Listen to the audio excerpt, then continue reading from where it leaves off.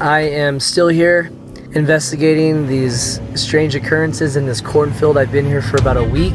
I'm starting to notice that the locals are getting really frustrated with the lack of concern on behalf of the authorities, and it's really led them to start their own militia. They call themselves the VCM, the Valencia County Militia, and their goal is to try to get as many people involved so that they can take care of this threat against their town themselves.